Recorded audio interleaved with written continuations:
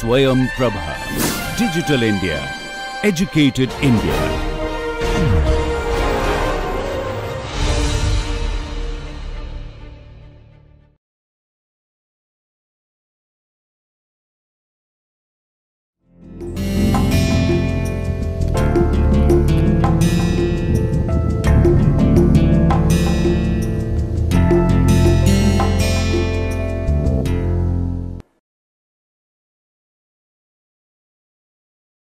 Namaste.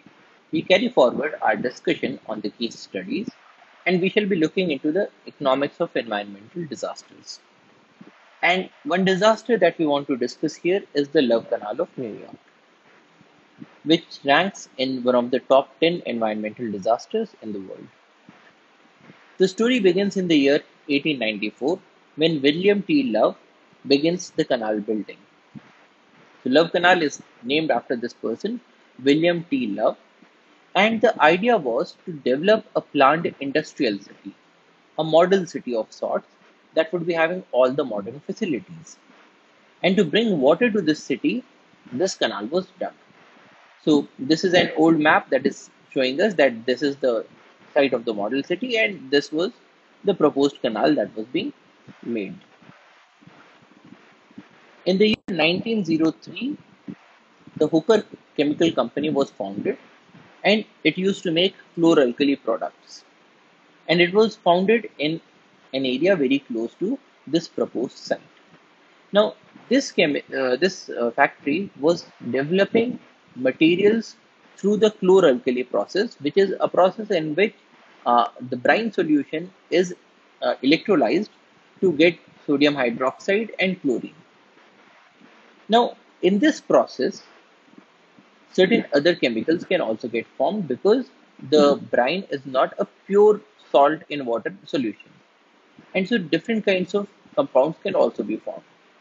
At the same time, the industry very soon, because it was profitable, it was very soon expanding into a number of other chemical industries. Now, whenever we have certain chemical processes, there will be certain waste products that will be generated. Because there is a reaction that is going on, there will be certain byproducts. Now, these byproducts need to be treated before they are dumped into the environment.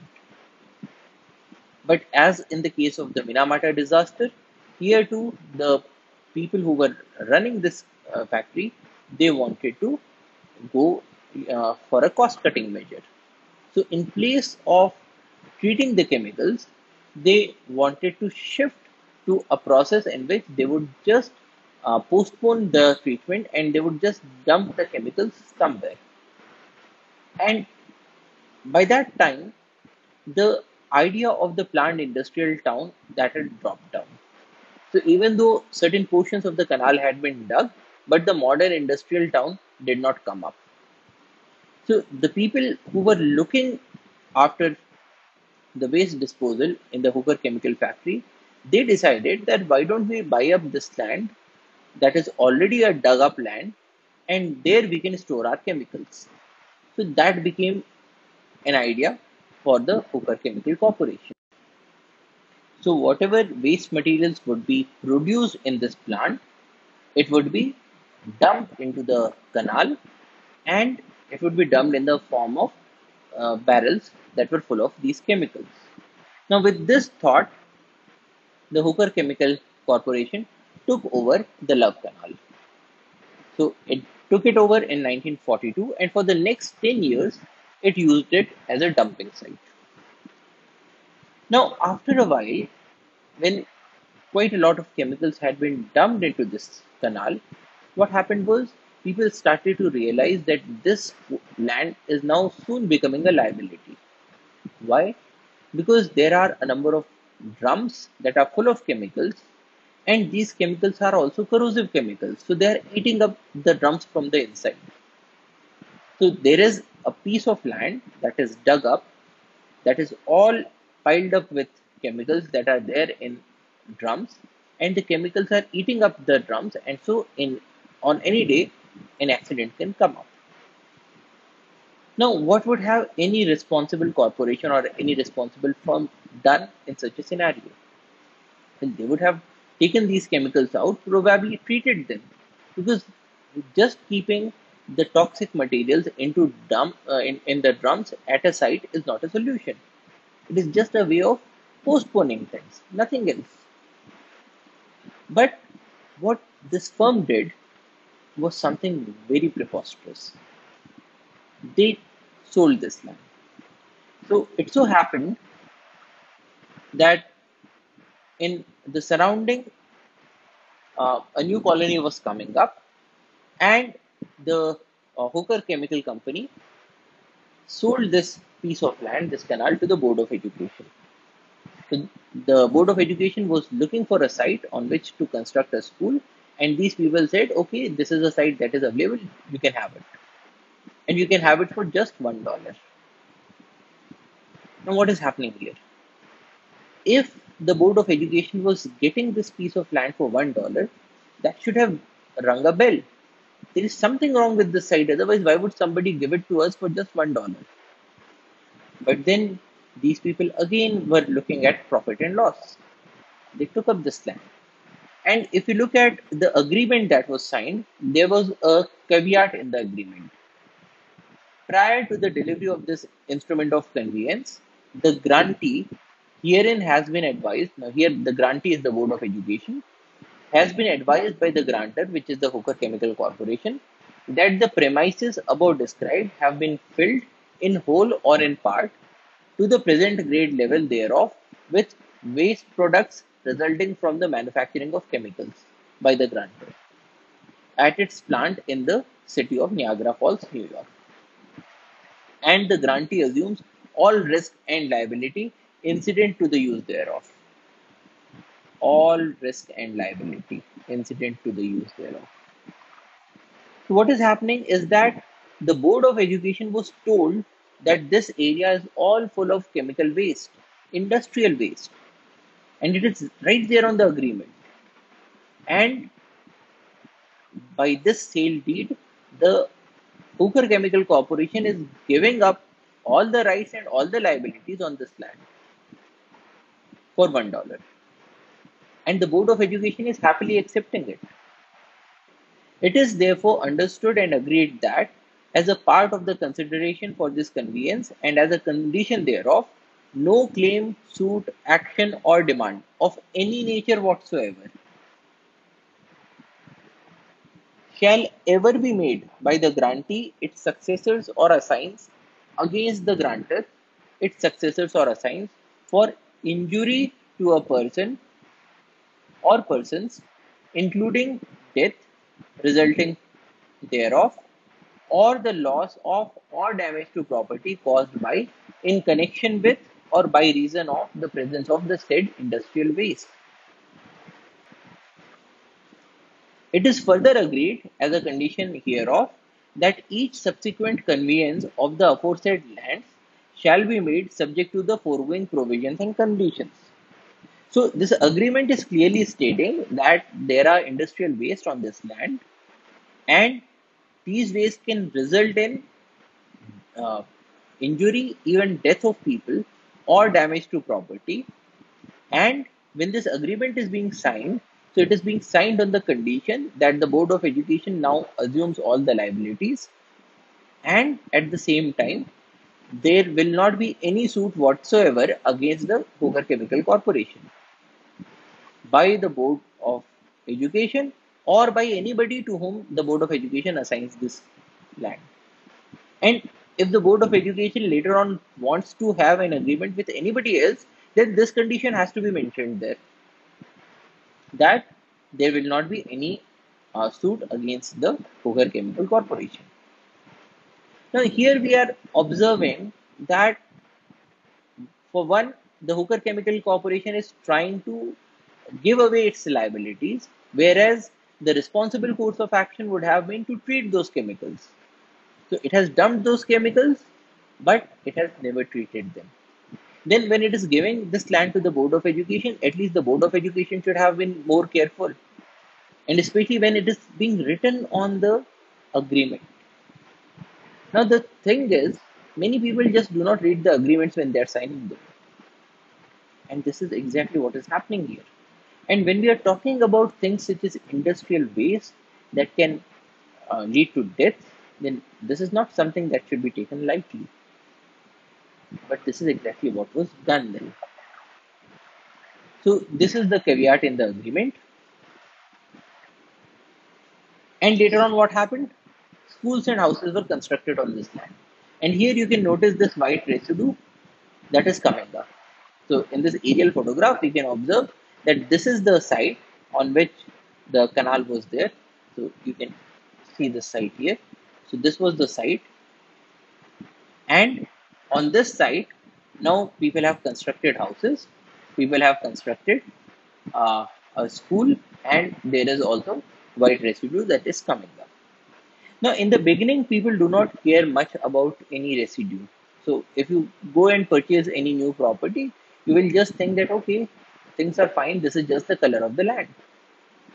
But then, soon enough, people started to notice a number of other things. So, in their residences, people started to observe that wherever there was a basement, some black colored toxic residue was coming in. And this residue was smelling like anything. So it was smelling like industrial waste and it was seeping in. And whenever they tried to clean it up, the next day again, this residue came in. So there was no relief from this industrial residue. And it was getting inside the homes. And now, when the residue is getting inside the homes, it means that people are now directly getting exposed to these chemicals, these wastes. Then people started to observe that on certain pieces of land, holes started to appear with chemical spilling black liquids. Now, why do we have a hole? Because remember that these chemicals were dumped in drums, and these chemicals were often corrosive. So they were starting to eat up the drum from inside, and whenever they get a leak, the chemicals would get out of the drum. But what happens then? So you have a drum, and this drum is full of a toxic industrial waste, and this is corroding. So when it corrodes, there will be certain holes that get developed on the body of the drum. Once that happens, all this chemical it seeps out. So now the chemical is outside, and inside the area is now vacant. Now, once you have such a situation, so you have a drum that is empty, and this empty drum is beneath a layer of soil which is exerting pressure. Now, once that happens, the drum might collapse, and when it collapses, we start to observe such kinds of holes. But then the residents who were taking up the properties in this brand new location, they did not know that there is this chemical deep inside. So holes start to appear, toxic residues they start to rise. So here you can observe that on the ground we are observing different kinds of residues, different colors. Black sludge is coming on the ground. So people are directly getting exposed to all of these. Waste barrels are rising to the surface. So here you can observe a barrel that has come to the surface. Now, why is it coming to the surface? Because again, when you have these chemicals inside, and when these chemicals are getting leaked out, then these chemicals can react amongst themselves. Once that happens, in a number of cases, certain gases can be produced. And gases, because they have a larger volume, so they start to exert a pressure. Once they start to exert a pressure, the drum would slowly rise to the surface because it is getting pushed from beneath. And this is what we are observing. Waste barrels start rising to the surface. So here are the waste barrels that you can observe that have come up to the surface. And so this is again a collapsed barrel head and toxic waste residues that has risen to the surface. And once all of this is happening, then people start to protest. So Love Canal Homeowners Association protest targeting the federal government held outside the Niagara Falls, New York Department of Health building. So now people are starting to agitate. They are asking, what is this residue that is coming into our homes? They are asking that, okay, the site where this school is constructed, all these drums are coming to the surface and the pupils are playing with these drums. They are playing with these chemicals. Now, if there are these industrial chemicals or these chemicals that have such strange smells, and our children are playing with these chemicals, won't they have a negative impact? And if there is a negative impact, what is the government doing? So this is what they are asking now. And when such a thing happens, the government did an environmental sampling. So an environmental sampling was done in all of this area, and this is the result. The kinds of chemicals that were identified.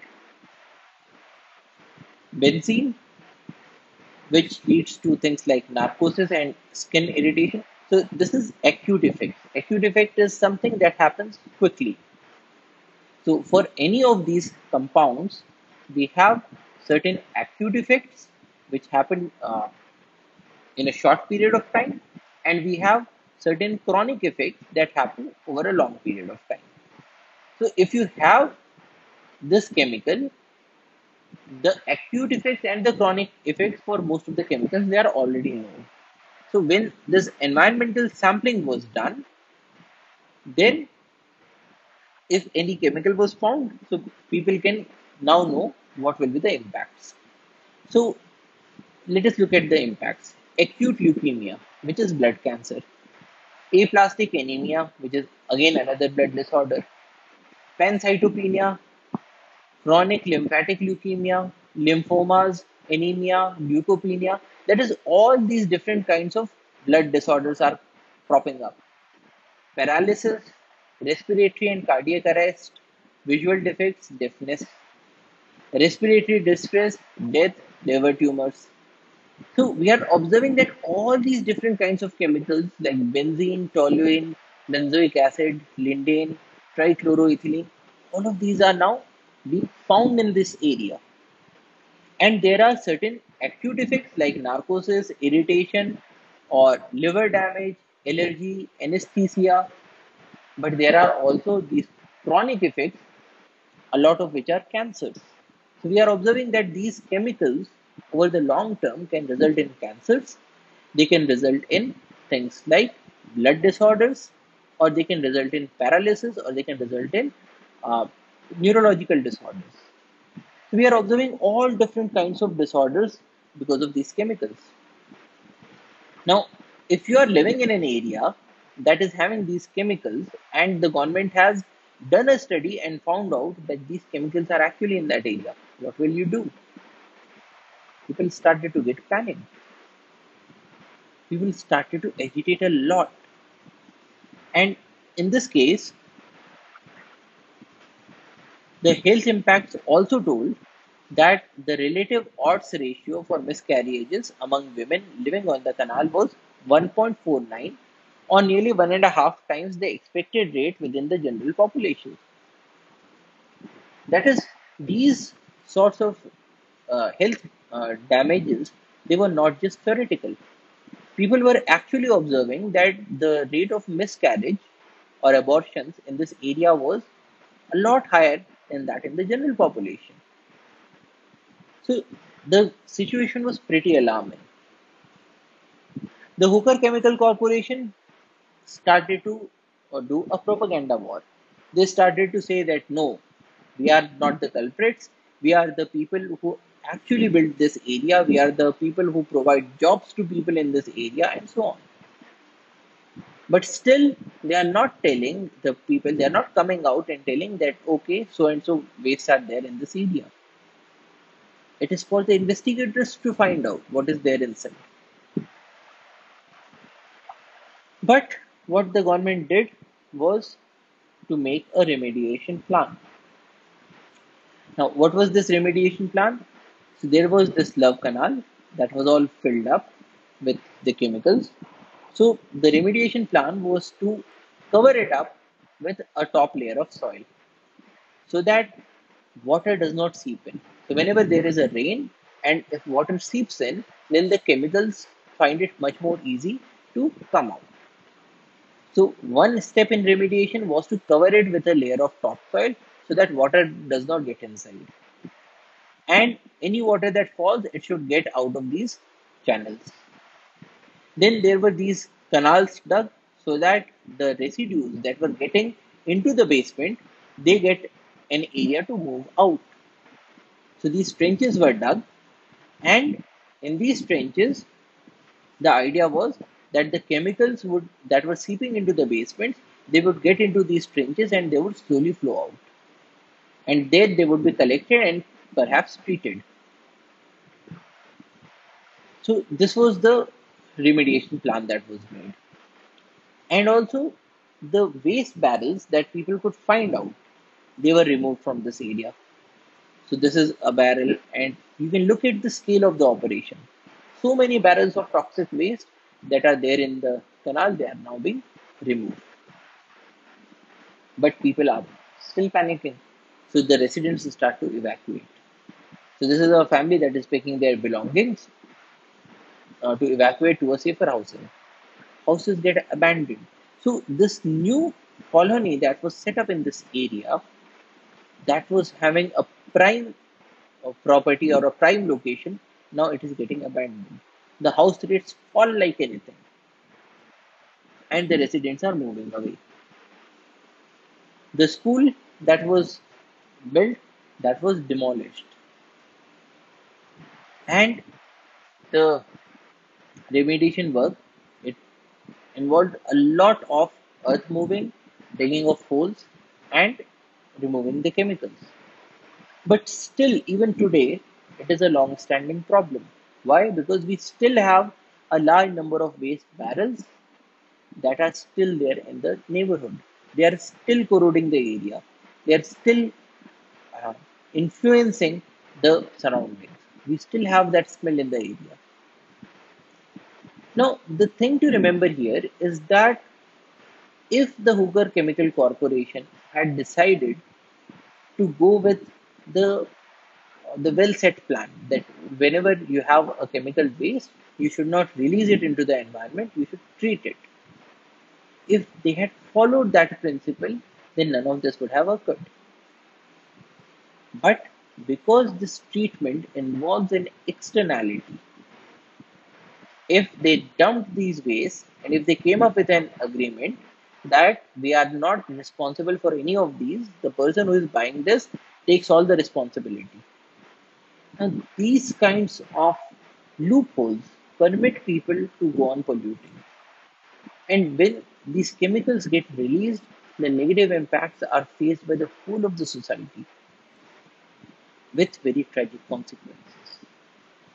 So, this is something that we need to keep in mind that these kinds of environmental disasters occur because there are certain corporations that are providing jobs to people. So, this is what Hooker Corporation also said in the propaganda war that if we were not here, you people would not be having the jobs.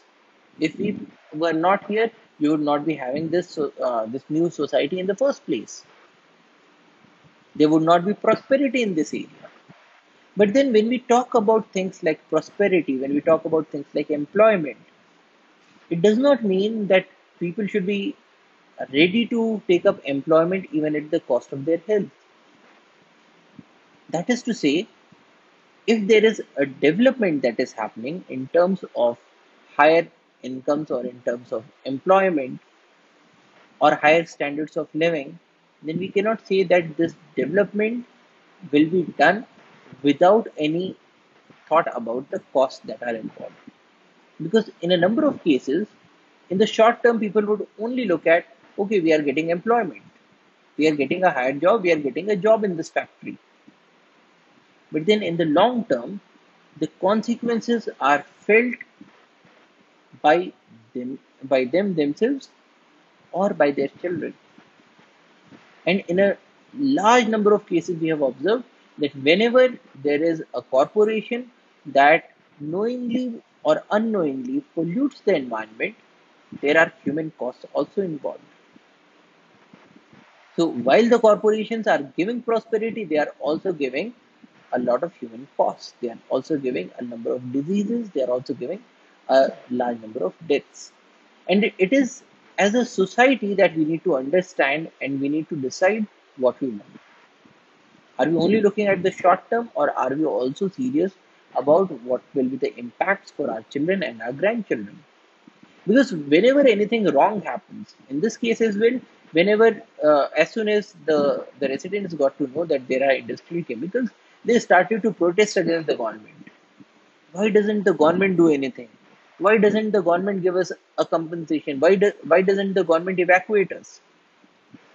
So in the last resort, people will always go to the government. But then the corporations also have to be made responsible for their actions. Only then will the corporations stop doing such kinds of environmental damages. So this is a very important learning from the issue of Love Canal. Another case is the Delhi smog. Every year in the winter months, our national capital suffers from a very huge amount of pollution that results in a smog. Smog is a term that refers to smoke plus fog. So this is the smog. So when we talk about the Delhi smog, it is a situation where we have a huge amount of smoke and foggy conditions, because of which that smoke gets attached to the fog particles, and that results in a heavy amount of pollution. So any year if you go to Delhi in the winter months, you will find a situation like this. So there is a smoke everywhere and the conditions are foggy. You do not have a very good amount of visibility. You cannot look far out. And the media has been calling it things like a gas chamber. And the government has also been doing something about it, like distribution of masks to students so that they do not suffer from the negative health impacts of this smog. But the question is, what are the reasons for this smog? This smog is a big environmental disaster. The environment is not good. The environment sometimes is dangerously toxic. People are suffering from health impacts from running nose, running eyes, allergies, cough, asthma, to even things like heart diseases that are resulting because of this huge amount of pollution. The governments are very concerned about this. But the thing is, if you want to stop a pollution, you at least need to know what is causing this pollution. Now, when we talk about the Delhi smog, when we talk about the Delhi winters, it is important to know what are the conditions like, what are the weather conditions like. Why do we only get this smog in the winter seasons? Why don't we get it in the other seasons? Because if we talk about the sources of pollution, things like cars, so cars and other vehicles, they are flying throughout the year. So why don't we get this condition in the summer season? What is so special about the winters? If we talk about things like thermal power stations, they are working all the time. If we talk about things like construction activities, burning of waste, it is happening at all times. Why do we get a smog only in the winter season? So if you look at the weather profile, we'll find that the maximum and the minimum temperatures are like this. So here we are observing from 1st of October to 14th of November. And in this period, the maximum and the minimum temperatures, they are going down, which means that this is now the beginning of the winter season. And in this period, the precipitation or the rainfall is zero, which means that if there are any pollutants in the air, there is no rain to wash them down. If there was any rain in this period, then probably the amount of pollutants would have gone down because the rain would have brought them down from the air to the ground. But what we are observing is that in these months, there is absolutely no rainfall. Or even when we get rainfall, it is so small that it does not play a big role. But the temperatures are down and the relative humidity is very high. So in the morning, the relative humidity is close to 100%. Now, if this relative humidity touched 100%, then we would have a rainfall. But here, the relative humidity is very close to 100%, but it's not touching 100%. So we are not getting rains. But when the relative humidity is close to 100%, it would mean that it will be very easy to generate a fog. Now, what is a fog? In the case of a fog, the water that is present in the form of water vapor in the air, it gets condensed on the smoke particles or on the dust particles and becomes very small water droplets. Now, these droplets, when they are suspended in the air, they behave very much like a cloud and they reduce the visibility. So, that is a fog. And in the morning time, the relative humidity is so high that it generates a very good condition for a fog. In the afternoon, the relative humidity goes down, but still it is close to or above 50%, which means that the fog will not dissipate very quickly. In these seasons, if the air heated up, so then the water droplets that had condensed on the dust particles, they would again evaporate back. But then, because of the low temperatures, we are not seeing that condition. So the relative humidity decreases, but it does not decrease sufficiently enough, probably because of the cold conditions. Then, if you look at the wind speed, now wind plays a very important role because if there is wind, then it would probably take the pollutants away from the area. So, if there is an industry and this industry is giving out smoke, and if there is a wind movement, then what will happen is that this smoke will move to faraway areas. So it gets diluted. But if you look at the wind conditions, we'll find that the wind speed is also progressively decreasing. So the wind speed was close to 4 or 4.5 kilometer per hour in the beginning of October, but by the middle of November, it is now less than 1 kilometer per hour. So now there is no wind to take the pollutants away. And in these conditions, we observe a phenomenon that is known as temperature inversion.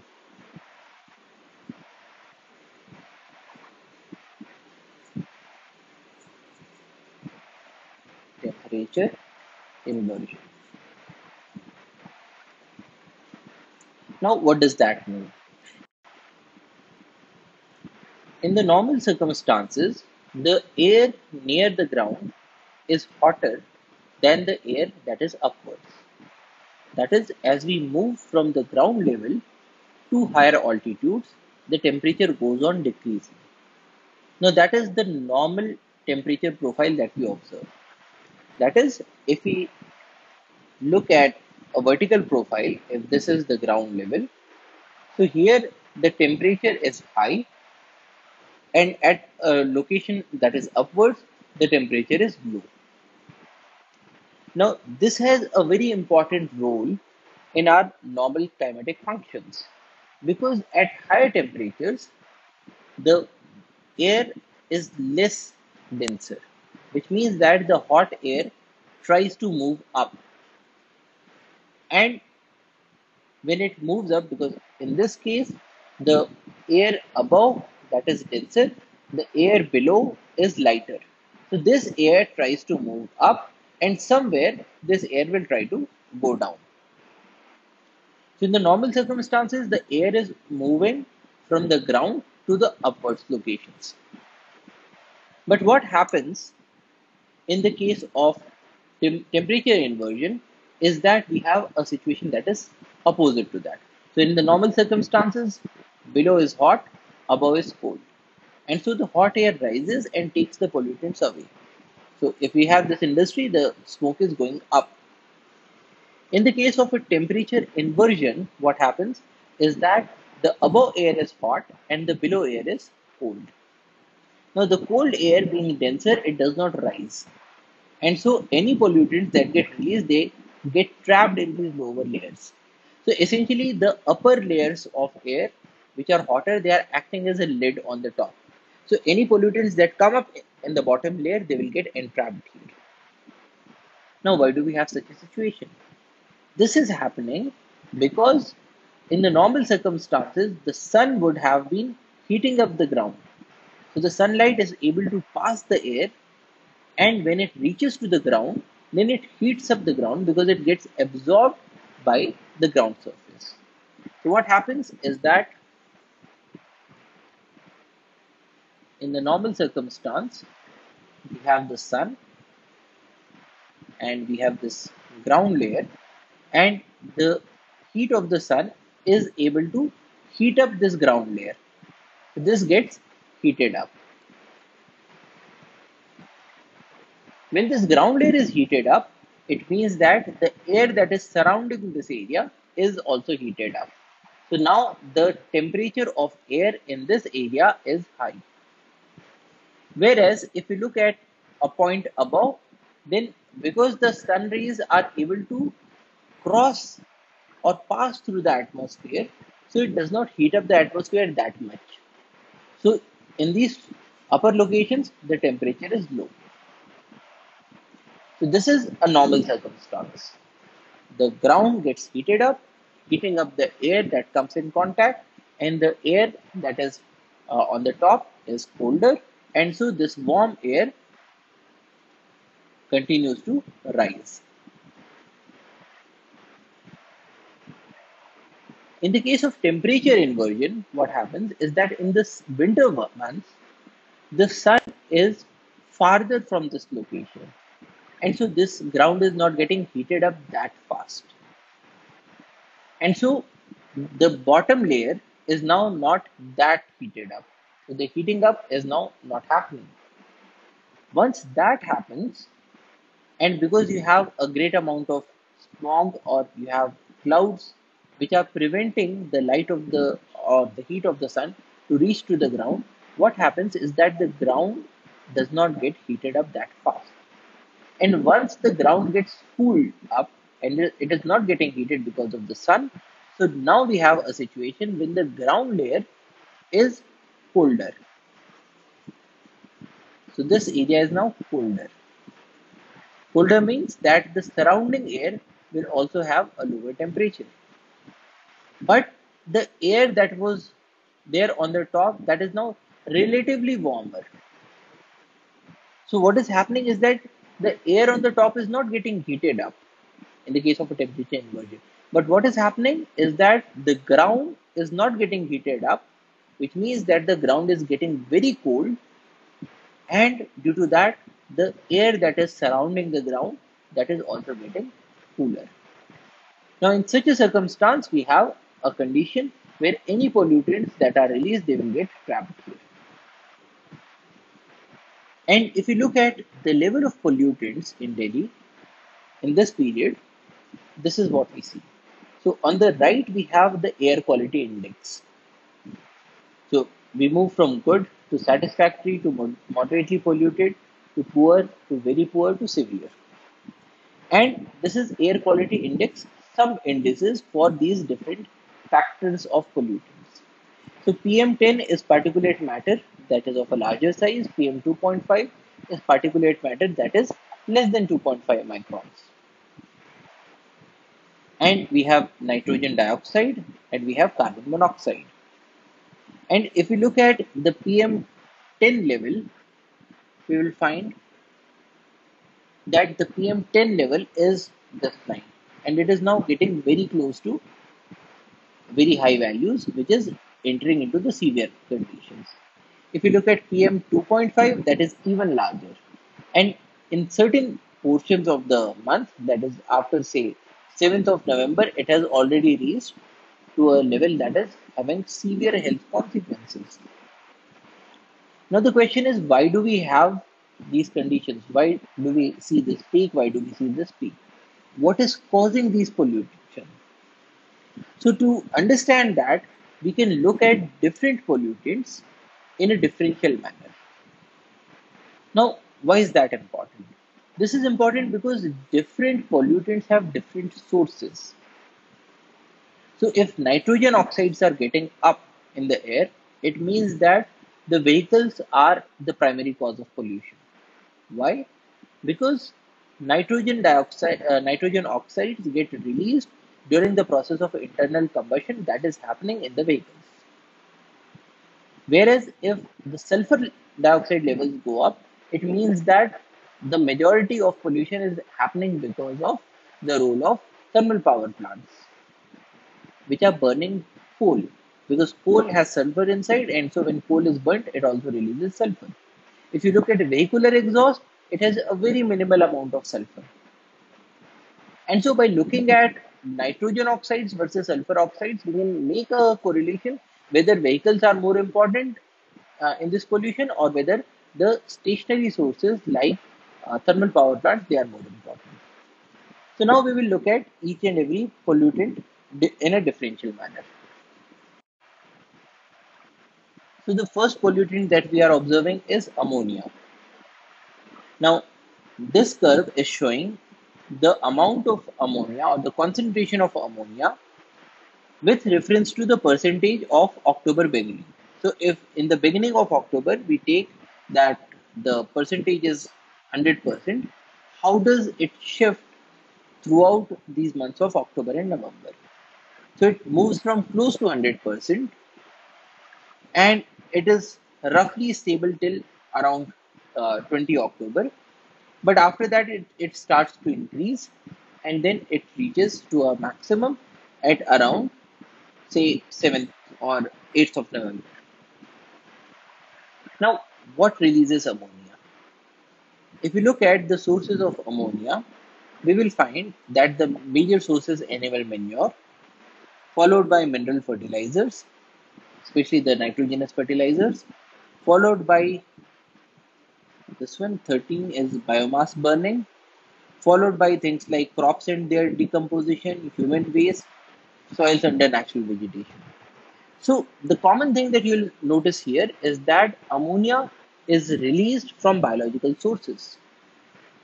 Things like animal manure, burning of crops, burning of residues, human waste. So all of these are organic substances.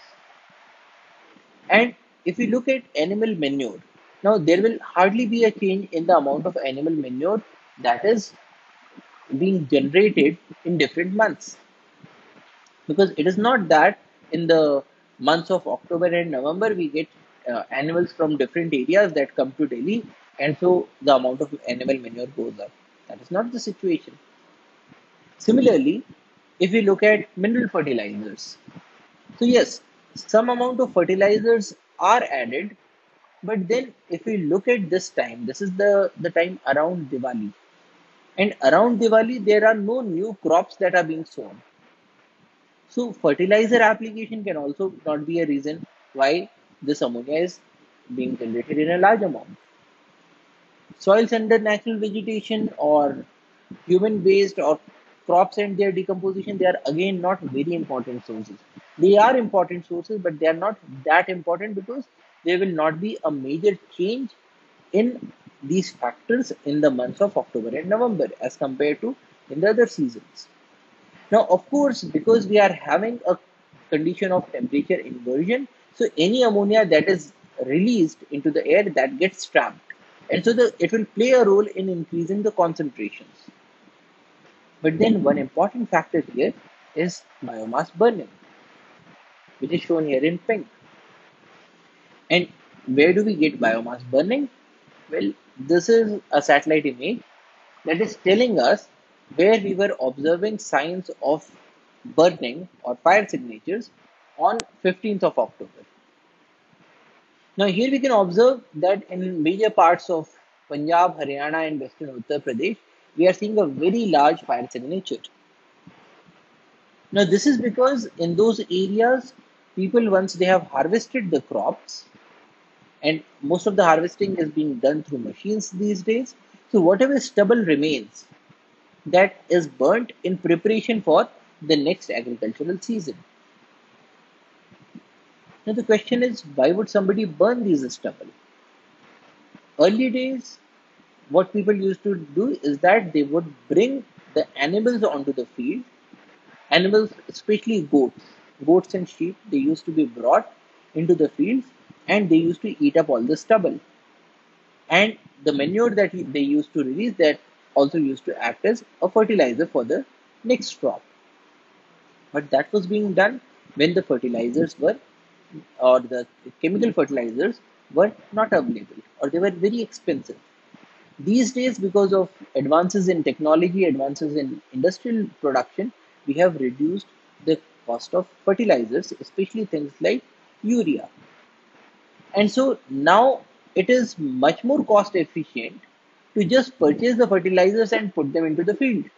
So now the goats and the sheep, they are not being used to that large an extent. At the same time, when in the early days, people used to harvest their crops, they used to do it with sickles. And when the crops are cut using sickles, the amount of stubble that is generated is very small.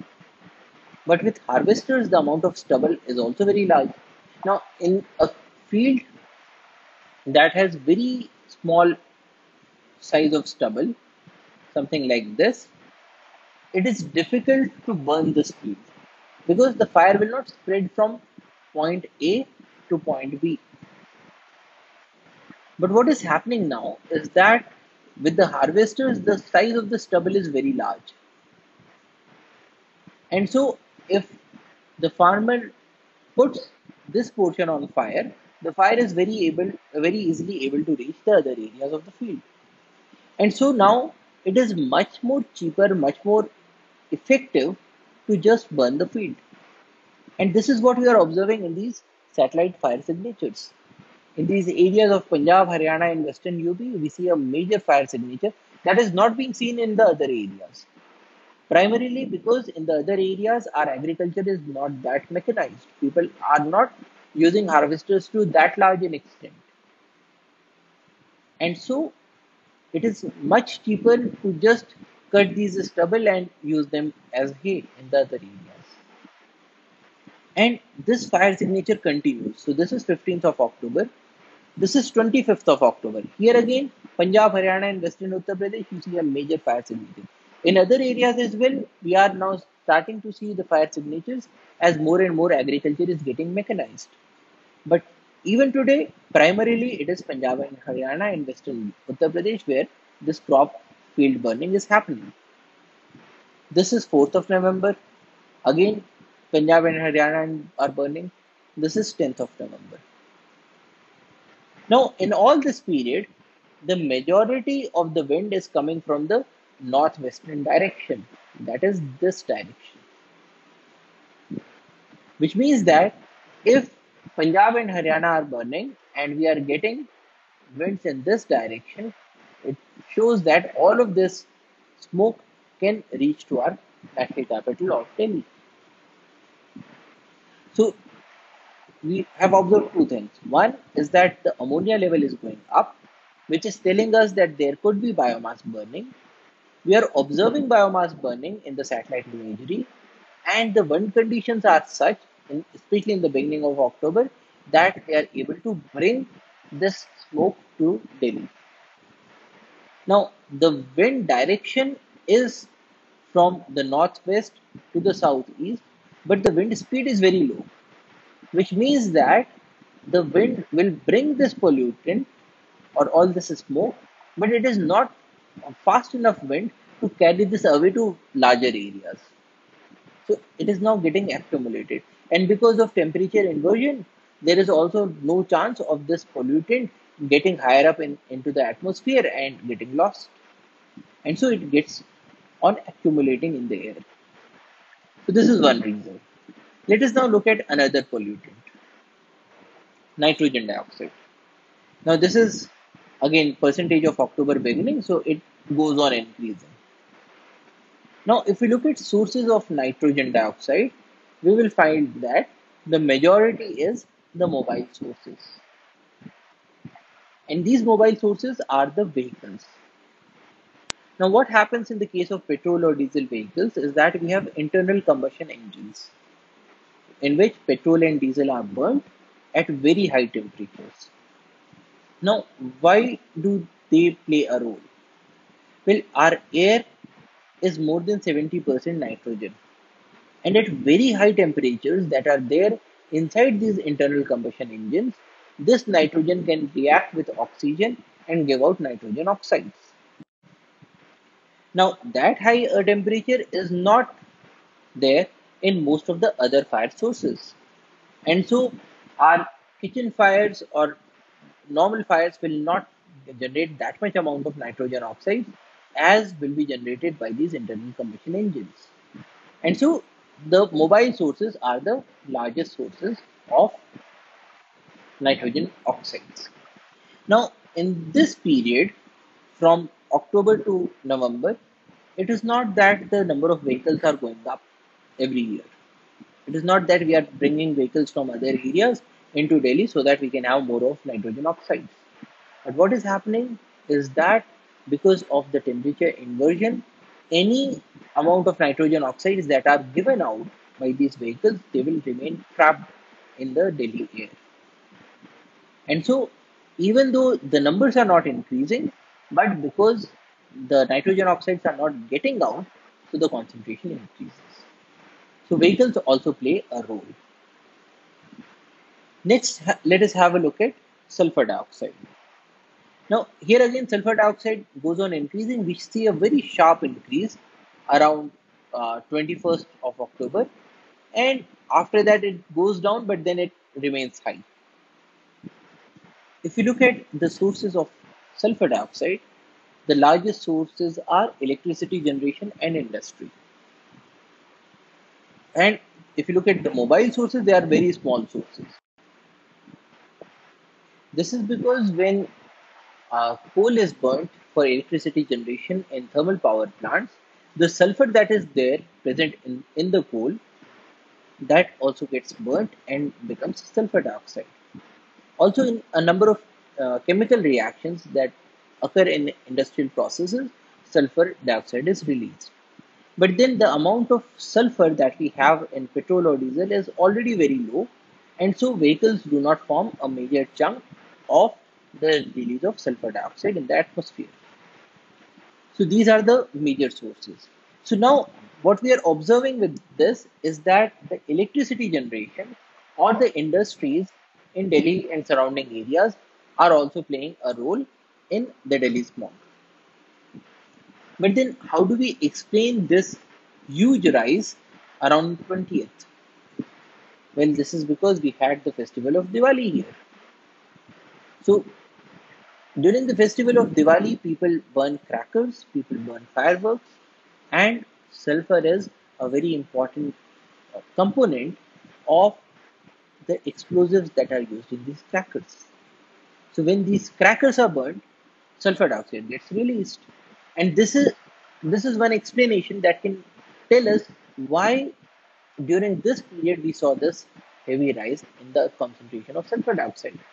And once this concentration has increased, then it remains high for the rest of the period, which means that the cracker burning is also playing a role.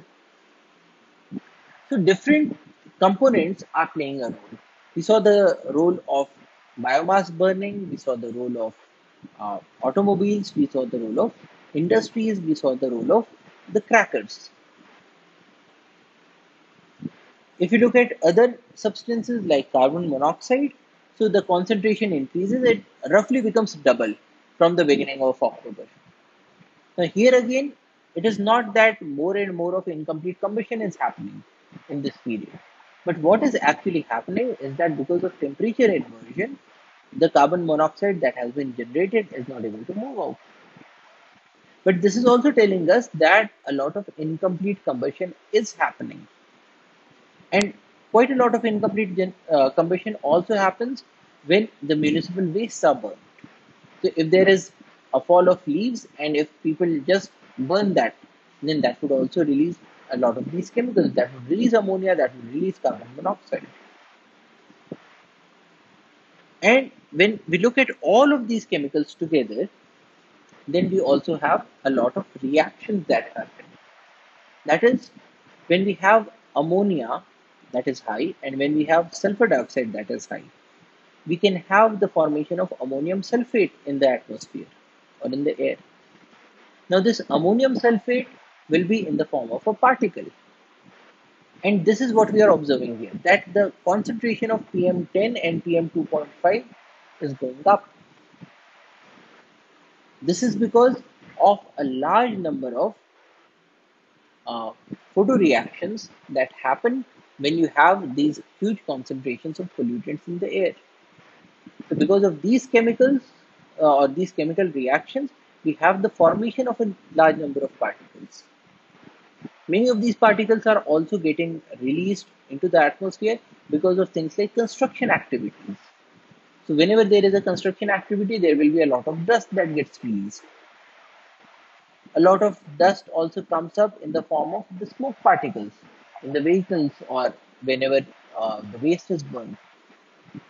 Or a lot of it is also coming from the agricultural waste that people in Punjab and Haryana are burning, and the wind is bringing them onto Delhi. So, what we are observing is that there is not one source of the pollution in Delhi or the smog in Delhi. There are a large number of sources, and these sources include primarily the changed weather conditions.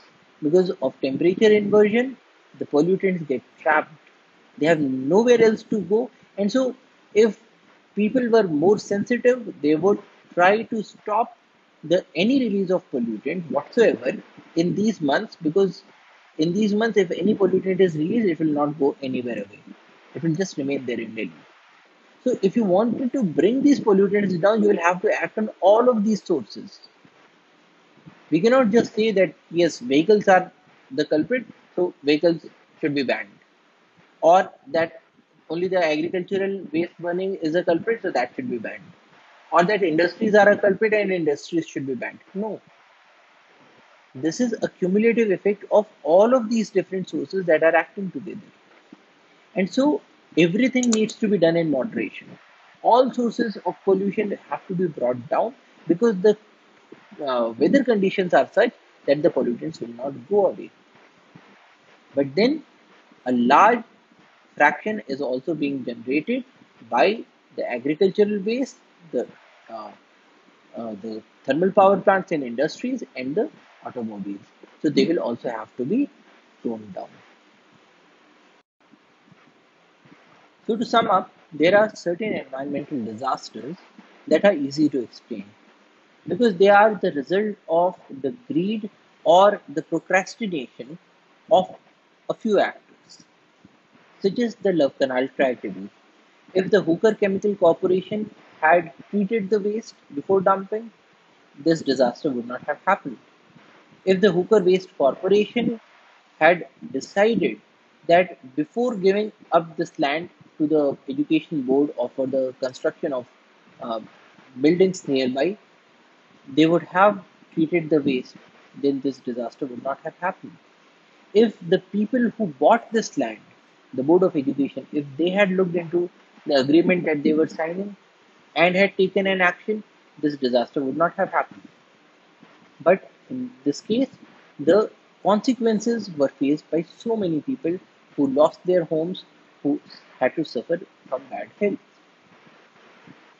Now, in certain other environmental disasters, such as the Delhi smog, there are roles of a large number of factors, from weather to things like agricultural waste burning, to vehicles, to electricity generation, industries, and so on.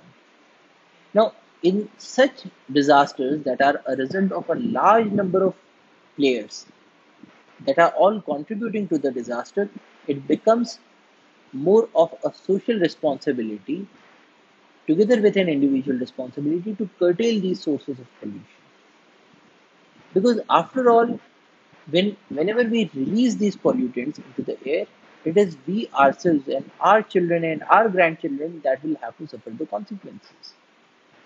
And so it is in our own interest to become more environmentally friendly, environmentally conscious. So that's all for today. Thank you for your attention. Jai Hind.